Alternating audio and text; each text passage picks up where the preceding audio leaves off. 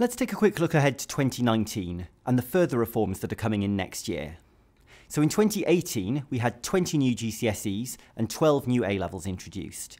And 2019 is the last big year of reform, with a further 25 new GCSEs and 19 new A-levels coming in next year. One of the interesting areas is languages, where the reforms are being phased over 3 years. So in 2018, we saw French, German and Spanish. 2019 will see most of the other languages come in, and then there's a few that will come in 2020 of the smaller entry languages. One interesting thing happening next year is A-level maths, when of course most students will take the reformed qualification for the first time. But there was a 2018 series for the reformed A-level maths available too, for students who sat it in 1 year and went on to take further maths.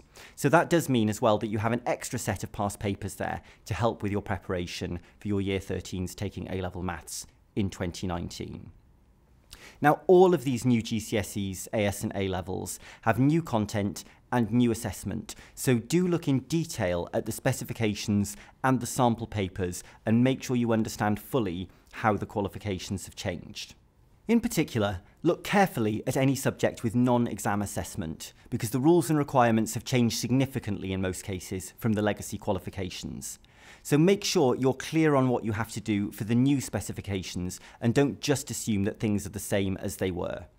For example, in languages, teachers now have to conduct and record the speaking tests.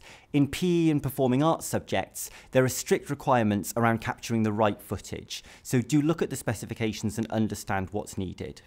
If in doubt, you can speak to your non-exam assessment or NEA advisor.